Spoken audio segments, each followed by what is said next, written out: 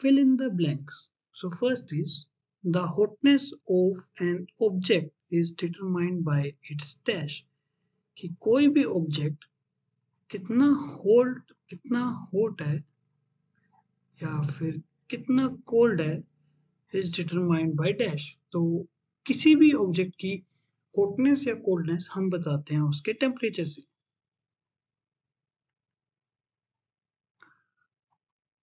So temperature is a measure of hotness और coldness of object.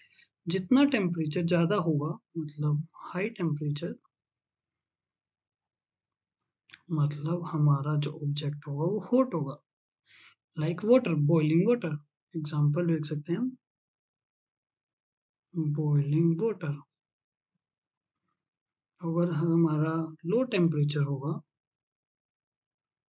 तो मतलब हमारी बॉडी कोल्ड है. जैसे कि एक ice cream.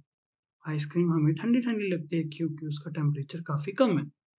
So in the first filling the blanks the answer will be temperature. अब सेकंड फिलिंग द ब्लैंक की बात करें हम.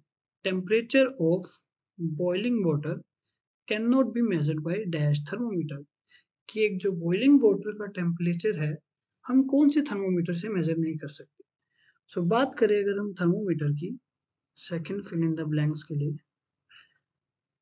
थर्मोमीटर हमारे पास दो तरह के हैं. वन इज क्लिनिकल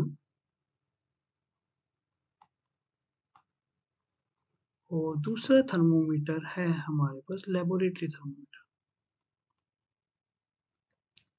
देखने में ऑलमोस्ट दोनों ही थर्मोमीटर्स काफी सिमिलर होते हैं लेकिन काफी मेजर डिफरेंस एक होता है कि जो क्लिनिकल थर्मोमीटर की रेंज होती है that is 35 degree to 42 degree Celsius और एक लेबोरेटरी थर्मोमीटर की टेम्परेचर मेजरमेंट रेंज होती है -10 डिग्री सेल्सियस से 110 डिग्री सेल्सियस. सो एक बॉइलिंग वाटर का टेम्परेचर मेजर करने के लिए we need a laboratory thermometer because 100 degree Celsius का रेंज बिकॉज वाटर का जो बॉइलिंग पॉइंट है that is 100 degree Celsius. Boiling water is 100 degree Celsius. तो हमारे थर्मोमीटर की इतनी कैपेसिटी होनी चाहिए कि वो 100 डिग्री सेल्सियस की जो हीट है उसको टॉलरेट कर पाए. जो क्लिनिकल टेम्परेचर है वो हमारा क्लिनिकल थर्मोमीटर है वो हमारा डैमेज हो जाएगा. So we will use a laboratory thermometer. Okay. So next filling the blanks की हम बात करें. Temperature is measured in degree Celsius. सो ये एक मेजरमेंट की यूनिट है हमारे टेम्परेचर की. सो नेक्स्ट हम बात करते हैं D filling the blanks. No medium is required for transfer of heat by the process of dash. कि अगर हमें हीट ट्रांसफर करना है तो ऐसा कौन सा प्रोसेस है जिसमें किसी भी मीडियम की रिक्वायरमेंट क्या हो. तो हीट ट्रांसफर की बात करें अगर हम तो हीट हमारी तीन तरह से ट्रांसफर हो सकती है. One is conduction, another one is convection, other one is radiation. So conduction takes place in solids, convection takes place in fluids, and radiation जिसमें एनर्जी रेडिएट होती है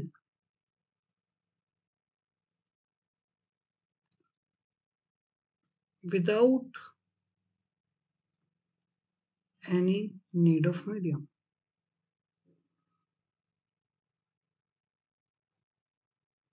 So in the given option कि ऐसा method of transfer of heat जिसमें किसी भी medium की requirement ना हो is the answer is radiation. Like for example सन की जो हीट है हमारे तक पहुंचती है विदाउट एनी मीडियम. स्पेस में से ट्रेवल करके हीट जो है हमारे तक पहुंचती है radiation without any medium that is radiation. Now coming to the E part. A cold steel spoon is dipped in a cup of hot milk. Heat is transferred to its other end by the processor. Question is अगर हम E part की बात करें suppose अगर हमारे पास एक hot milk का cup है, एक कप है हॉट मिल्क का, एंड इसके अंदर अगर मैं कोई ठंडा स्पून डाल दूं, ऐसा एक ठंडा spoon, cold spoon. Now as we know, जो हमारी हीट है वो हाई टेम्परेचर से लो टेम्परेचर की तरफ ट्रांसफर होती है। सो जो मेरी हीट है that will transfer from hot milk to cold spoon, और यहाँ से हीट ट्रांसफर होते होते अदर एंड तक पहुंच जाएगी। हीट ऐसे ट्रांसफर होते होते अदर एंड तक पहुंच जाएगी, एंड जिस प्रोसेस से हीट वन एंड से दूसरे एंड तक जाएगी उसको हम बोलेंगे conduction. Heat transfer in solids takes place through conduction. So now coming to the next part, F.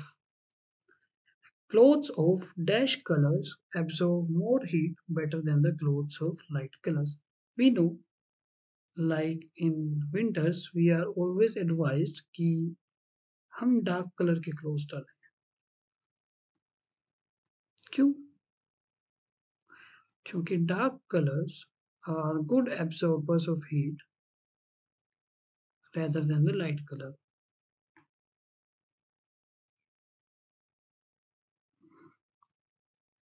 So in the filling the blanks, clothes of dark will be the answer, because dark color clothes are more absorbers of heat rather than the light color clothes.